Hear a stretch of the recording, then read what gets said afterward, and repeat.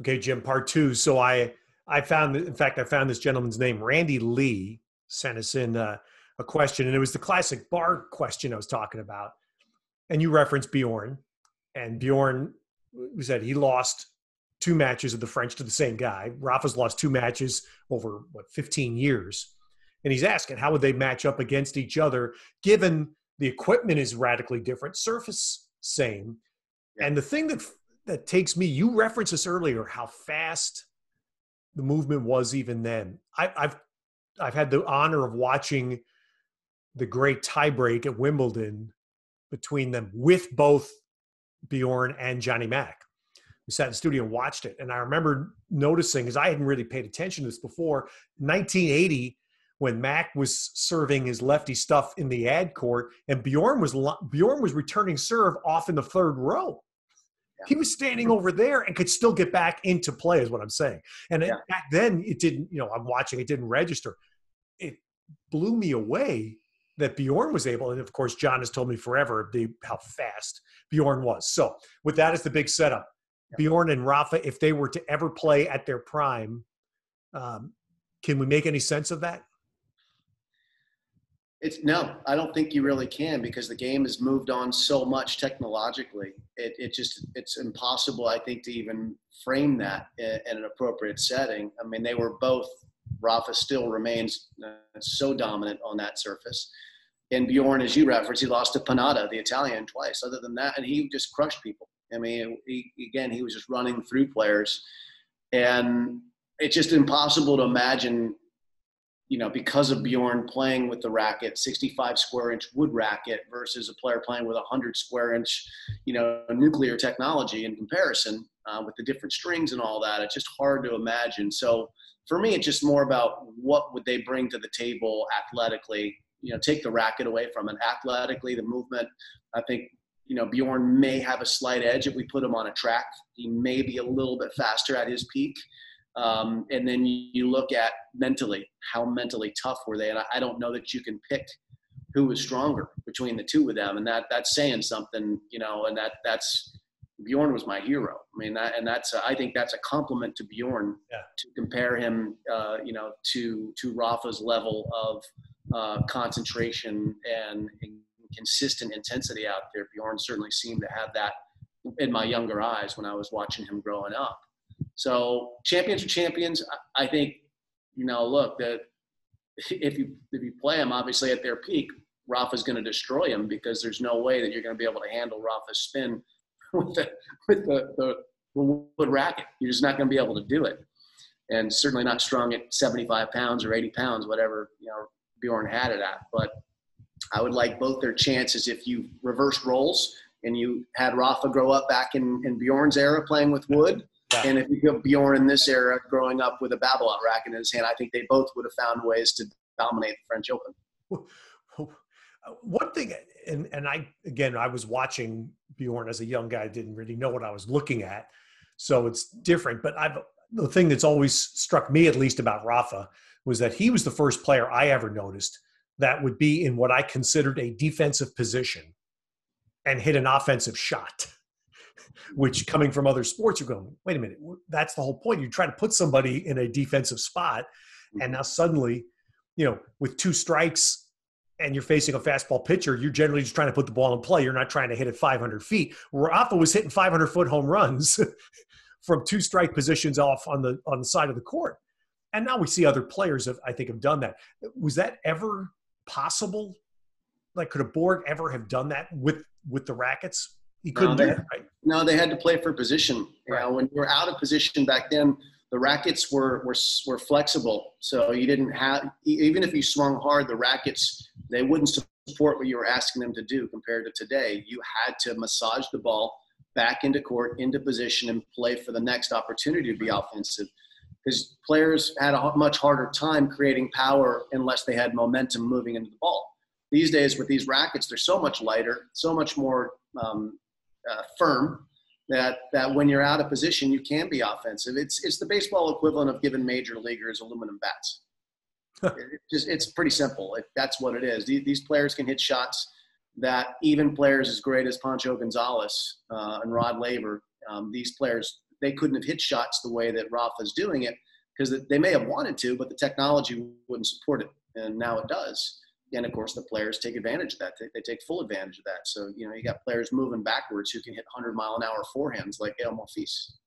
You know, Jim, something else I thought about this last year during the second week of Roland Garros, and I'm not sure, just given reality, if it's would be relevant even if we do have Roland Garros in September. But I was wondering this last year: could Roger Federer win Roland Garros if someone else took Rafa out, which he did once under that circumstance 11 years ago? I wondered about that last year. And of course, Yeah. their semifinal last year, it was a horrible day to play tennis condition wise, but Rafa again was just clearly the much better player. Yeah. I think the answer is yes. I think Roger making the semifinals, beating Wawrinka en route, I think it underscores how great he is on clay. And he has been great whenever he's, you know, been able to play Roland Garros. He's made, what, 5 finals, something like that?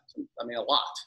So he's a guy who would have won a lot more than one had Rafa not been there. And yeah, I think absolutely. And also factor in that this year, should we play in September, will be the first year that the roof is employed. And that, as we've seen at the U.S. Open, that decreases the wind.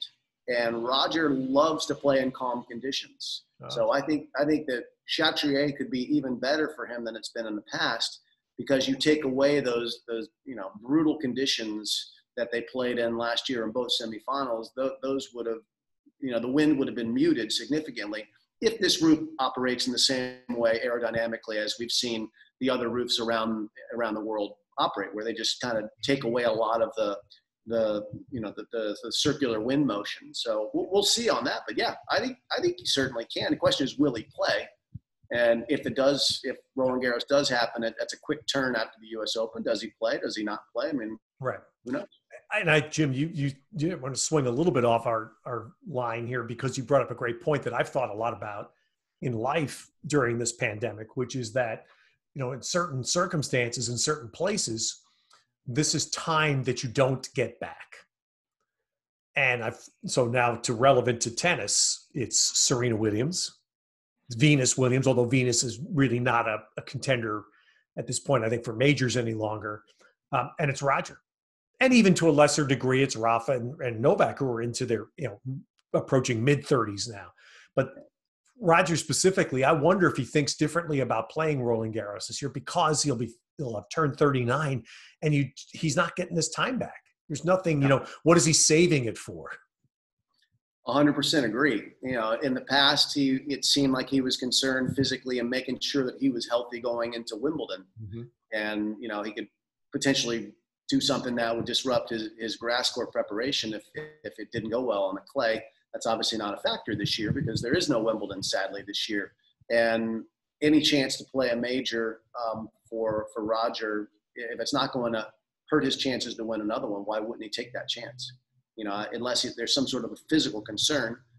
It's close by. He lives in Switzerland. It's not a long trip to get there. I would see no reason, if I was in his camp, that he would say you're not going to play it unless you're coming back from the knee issue that he had, you know, surgically repaired this year, unless that's not perfect and it's too much of a risk on the clay. If the clay specifically puts that knee at risk, then you say no, because we want to be ready for the Australian Open, where the surface maybe fits a little bit better. But no, I mean, I see no reason why he wouldn't, unless he has any physical concerns, because, you know, they've added that extra week onto the schedule now, and we're operating under the big assumption that we're going to have the U.S. Open. That's no guarantee. We certainly have our fingers crossed. And then you'd have a 2-week break, and then Roland Garros starts with probably a Madrid-Rome thrown in those 2 weeks for players to play some big tournaments on clay if they so choose. That's what I was going to ask. Do you think they'll be able to squeeze those 2 events, Masters events, obviously? Well, I shouldn't say not Rome, but Madrid's a Masters. Yeah, Rome's a Masters too. Oh, Rome is Masters. Okay. Right. Yeah, Rome is Masters. That is what I'm hearing. And the Italian authorities said that they were making plans to go ahead with the Italian Open as of right now. I read that yesterday, so I think that's accurate information. Okay. The internet's never wrong, as we know. Well, I think that's the intention. I certainly know that's the intention from the people I talk to within the ATP. They want to get as many of their big tournaments You know, for obvious reasons, give the players chances to go and play, fulfill their deal with ATP Media to be able to get those tournaments out there. So there are lots of contracts people are trying to live up to and get tennis back in front of us, the viewer, which is what we all hope for. Right. All right. I want to swing into tennis in a little bit, or some of the other tennis, world tennis. But before we leave the French Open, Guy Coleman sent in, what, just simple from your history, what's the best part about winning the French Open? Oh boy, the best part about winning the French Open. Well, I mean, look, for me, when I won the French Open, it was my first major. So that just changes who you are within the tennis sphere for the rest of your life. And it offers opportunities like this. I wouldn't be sitting here talking to you, Ted, but for the fact that I became a major winner, because you wouldn't be interested. And you'd be right not to be. We'd be talking about this. We'd be talking about the Big Red Machine and Joe Morgan. George Foster just reached out to me on Facebook, by the way. George Did he really? Foster, who I've never met. I've never met him either, but I certainly. That's something. Man, that's awesome. Anyway, that's an aside, but. But yeah, look, I mean, the French Open, it's a special place to be able to visit. We're lucky enough to be able to do that most years for television.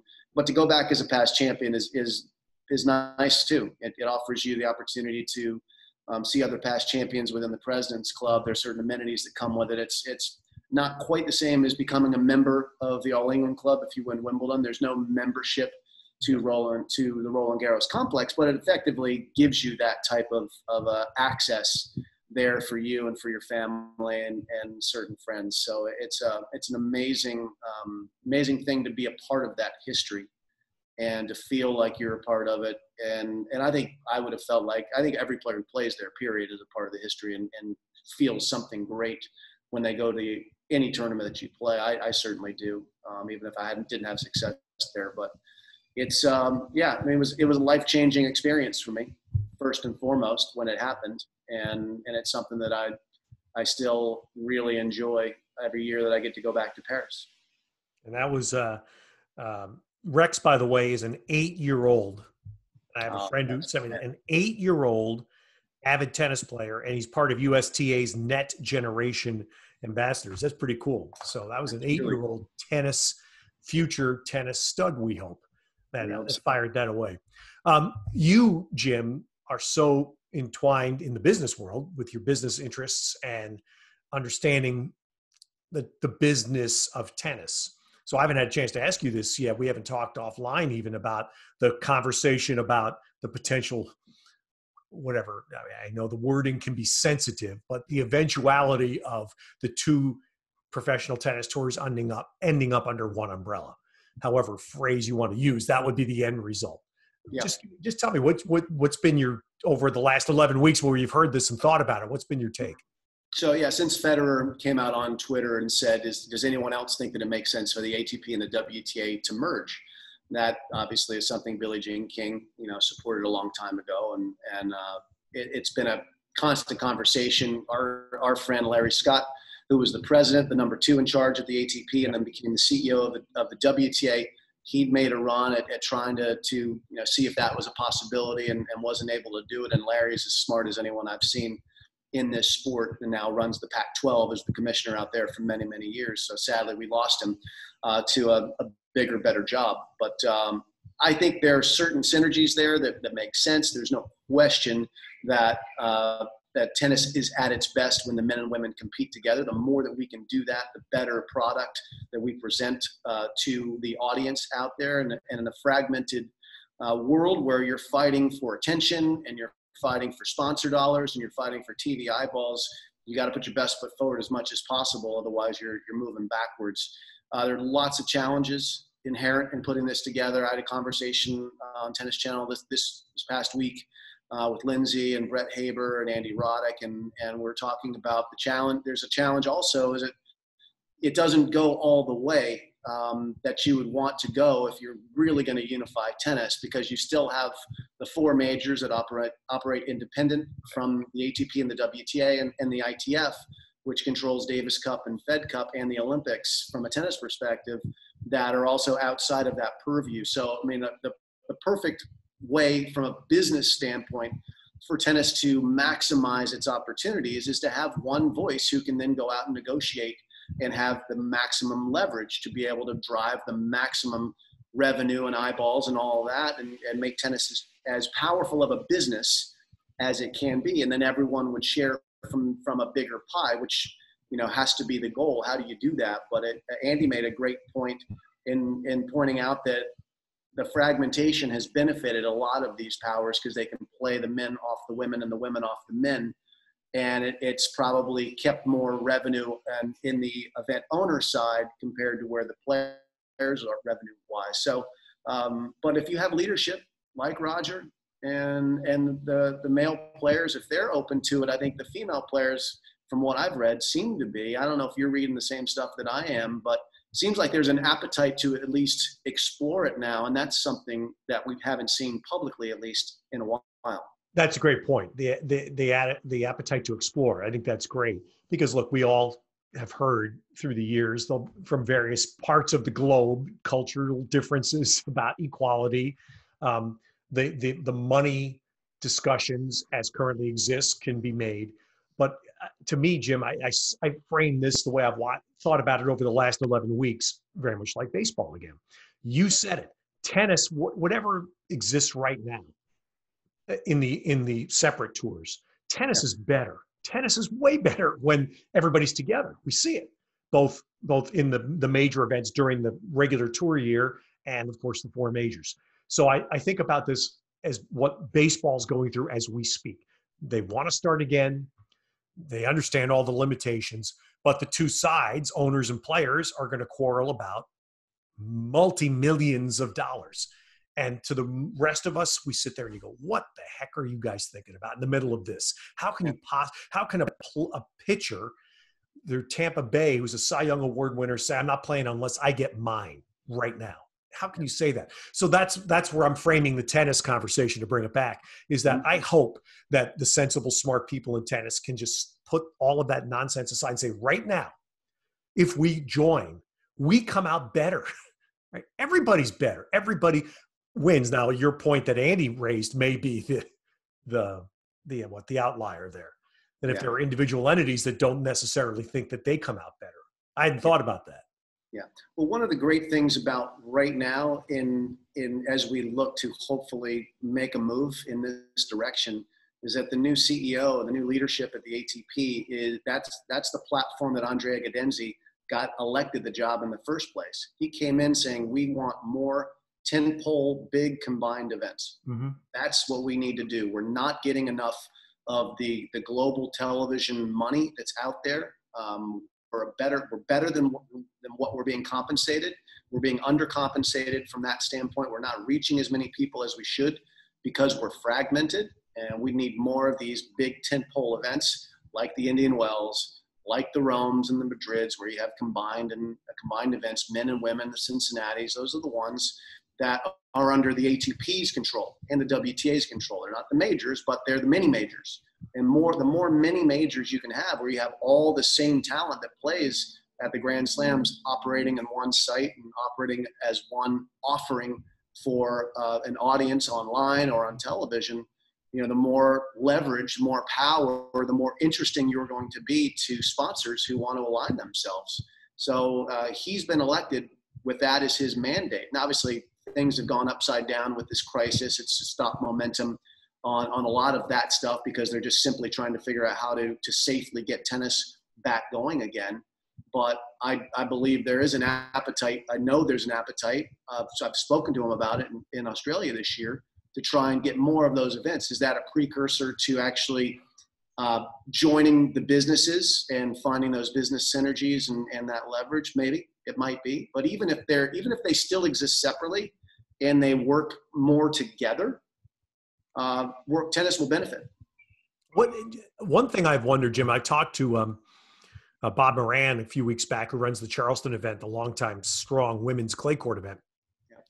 And I was asking him about this. Is there a thought that coming out of pandemic, with all of the obvious travel difficulties that are going to be, to have regional tours, to have an Americas tour, to have a European tour, Australian, the geography there makes it hard, but you could have an Australian season which they kind of do anyway. But I'm saying, I was thinking along the lines of what the PGA, why can the PGA come back? Because it's a North American tour, really, right? Yes. 90% of the players are in North America. You don't have the travel issues that tennis is going to face. So does something like that coming out of this pandemic make any sense? That's being discussed. I know within the power structures, they have had discussions about that. I haven't, from what I've heard, the appetite for it isn't quite there yet to fully pursue it, but it is being bandied about. So your thoughts are being echoed in the power corridors of tennis, from what I'm hearing, and I have great sources, people who are in those rooms, Yeah, and so do you. You know these same people, and we'll see. You know, if the travel bans need to continue to protect the world, to protect people from the virus spreading, it'll be challenging, if not impossible. But we've seen in America, they've already given exemptions for athletes to travel in to play the PGA, LPGA, WNBA, NBA, MLB, and ATP and WTA. Those were all included in that guidance by our government that says we will make exemptions for these athletes coming in to participate in professional events. That's super positive for the Cincinnatis, the Washington DCs, the US Opens. It doesn't help us with Canada. The Canadian Open, the Rogers Cup cannot take place because it's either Montreal or Toronto who have banned public events of that size until September. Montreal has, yeah. Montreal. So it doesn't help from that standpoint, but it does give some optimism that we can play from that standpoint. And will that be offered in Europe or in France and in Spain and in Italy, if those are the three events that take place right after the US Open? That will make it practical for players to be able to play without needing to go quarantine for 14 days in advance. That would make it very difficult, I think, to have the tour as it exists now. And that would make your regional tour a much more logical solution. Well, I know, Jim, you, through your company, with your partner, John Venison, you were involved in this, what was burgeoning this year was the Challenger Series, right? The Oracle Challenger Series. Yep. Is that something that grows even more? Do you suspect coming out of this because it is, in a sense, it is an American tour? Yeah. So Inside Out, the company that John and I formed a long time ago, we got our start doing senior tennis in America and still run the Champion Series. And then we partnered with Mark Hurd and Oracle to put together, to fulfill Mark's vision on adding more opportunities in the minor leagues for American tennis players. And that remains unclear as to how that's going to shake up from here. Again, we're waiting for guidance from the ITF and the ATP and all that stuff as to when all tournaments are going to be allowed to start. Right now, we know nothing starts until August 3, and we'll see where it goes from there. But we're going to see if that continues to be a passion project and a business move for Oracle or not. Who are you listening to right now? Who am I listening to musically? Yeah. Oh, gosh. Jim's been one of my music gurus, by the way. That's why I'm asking this question. Yeah, I mean, the new Pearl Jam record, I got excited about that. That came out. So I've been listening to that. So that's sort of, tells you how old I am, because they're right in my sweet spot. And they're, not that we're old, but we're not a new band. I think if I have any new bands that I'm totally infatuated with that I can tell you about. Let me look on my phone, because this is where we all have our music these days. One of Jim's friends tipped me off. This was maybe a year or so ago to a big release, the REM catalog from BBC, a bunch of live BBC recordings over two decades probably, done by REM, and I still listen to that all the time. Love it. I'll screenshot you this playlist that I put together when we're down in Australia. Okay. There's a cool band called Wildorado, like Colorado, but Wildorado. Yeah. You should check them out. I think you dig them. Very, very good. There's a kid from England named Sam Fender I've been listening to for a couple of years, who's really talented as well. We checked that. There's all kinds of stuff out there, new bands like Michigander and Briston Maroney. We don't go to record stores anymore. Now my record store is like Apple Music or Spotify. You just kind of flip through and figure it all out. But you got all that stuff. And then my kids, Ted, my kids love like "We Will Rock You" from Queen. So we've been playing that a lot. I Wow. don't know how they saw it somewhere, or it was probably on some like TV show that they saw, Yeah. but that's on our playlist in the house here quite a bit. You want to date us? The Last Dance, when that aired, man, what a renaissance that had to give Alan Parsons Project. Holy Right? gosh. There's some unreal music in that. That was a phenomenal doc. Yeah. Do you have anything new you're listening to, or anything old you're listening to? Well, I've been actually really using, and through it's a family hook into YouTube.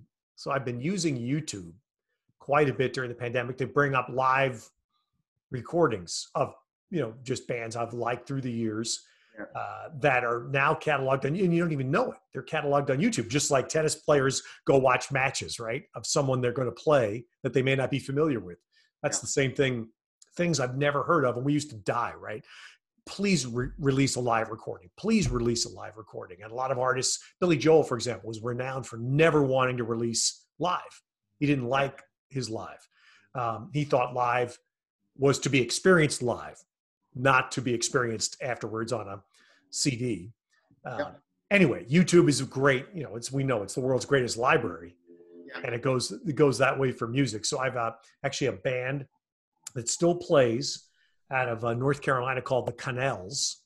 Mm. And they were Oh, yeah, I love the Canals.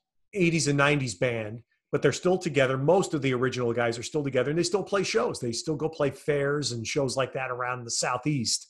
Yep. And I go find a bunch of their stuff on YouTube, and that's fun. It's fun. Another band called the Feelies, yeah, which is a Jersey band that was an REM influence. They were a big influence on REM. Yep. The Feelies have gotten back together, and of course they're now, kind of like in my world, but they're still playing, and they still play shows in and around the Northeast. Yeah. So anyway, yeah, we both need to check out this new documentary called Laurel Canyon that's just coming out right now on one of the, Epics or Stars or one of those things. But it looks like it's going to be amazing about that era of those artists who lived in Laurel Canyon. Linda Ronstadt and Jackson Brown and all those bands, the Doors that were up in there living in that little artist enclave. So that should have some pretty cool footage too. I think it just came out last night. So we'll end with my music reference. I had a chance on New Year's Eve to go see the Dead.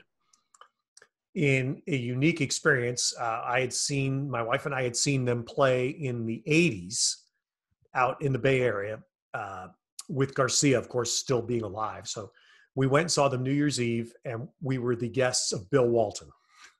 Now Nice. that is an experience, because we were on the stage as they walked out to start, and Mickey Hart walked by and said hi, and and then we obviously, once they started playing, we had to leave and go down. But to be there and to be in the midst of that aura, and Mickey Hart, the 76 maybe, something like that. The three long-running surviving original Dead members are all in their 70s, and they love this. They love it. And John Mayer, who I had never seen before, and I've heard our friend James Blake talk a ton about it, talk about him rather. John Mayer was phenomenal. I had no idea how good John Mayer was, because he now he plays the Jerry Garcia role. He's a shredder. He's incredible guitarist. And again, it was wonderful for me to see, because I was blank slate about John Mayer. I just knew of him, but didn't know much, and blown away by how good he was. So the end of the story is I find out that Bob Weir and Mickey Hart, Bill Kreutzmann, the two drummers, would play 75 to 100 nights a year if they could. But John Mayer, because he's doing other things, only commits to so many nights with what's now called Dead and Company. Yeah. I think he does 25 or 30 nights a year he commits to them. But it's amazing, because these guys are in their 70s and would still go. They are just roadies, and they would not stop. So that to me was the most fascinating learning experience out of that whole night, was to find out how these three guys just can't, they're like Roger. They won't stop. Why would they? They're doing something they love to do. People love to see them do it. It is exactly why Roger shouldn't stop. He's great at it. People love it. Serena the same. As long as they're having fun, we'll have fun watching them, right? Amen. Well, Jim, I thought this would be fun to just catch up with you. It's always great to catch up with you. But during this week, we're supposed to be championship week in Paris for us. And so, like I said, I personally am just fatigued about watching old matches. So I thought it was nice to talk about today's tennis for a while. So it's been a breath of fresh air. good. It's great to see your face too, Ted. I'm sorry we're not sitting side by side in Paris, but what do you think? thumbs up. You're looking good. You're looking, dude. You're looking tight. I am in total soft. I'm actually beyond soft mullet. It's pretty much a full mullet back here. You got to get Mary involved. This is all Susanna's got the clippers and all this stuff. She's got 3 little boys' hair she got to take care of. I'm just the oldest little boy. Well, the sad part is none of it's up here, but actually, when I get back in the saddle in a few weeks' time, we'll have to figure out something. So I don't know. I sent Roddick an email when I saw Roddick buzz at the beginning, and I said, man, you have the stones. I don't have that. I can't go that route yet, but I may have to. You can get there. The clippers are the easiest play. Just get the clippers and put the number 4 or 3 on, and just, it's done. You don't have to worry about it. All right. All right, Ted. Good. Great seeing you. Thanks for having me. Say hi to Suzanne and the boys. Well, hopefully I'll see you in person. I hope somewhere soon. I think we will. I'm going to be in California before too long, so I suspect I'll see you before you know it. Well, yeah, I'm down there, and we'll be. My son and his wife are living in Santa Monica, so I'm going there anyway when the baby's born in July. So I don't know. Hopefully there's tennis. All right. See you, Jimmy. Thanks. Thanks, Ted.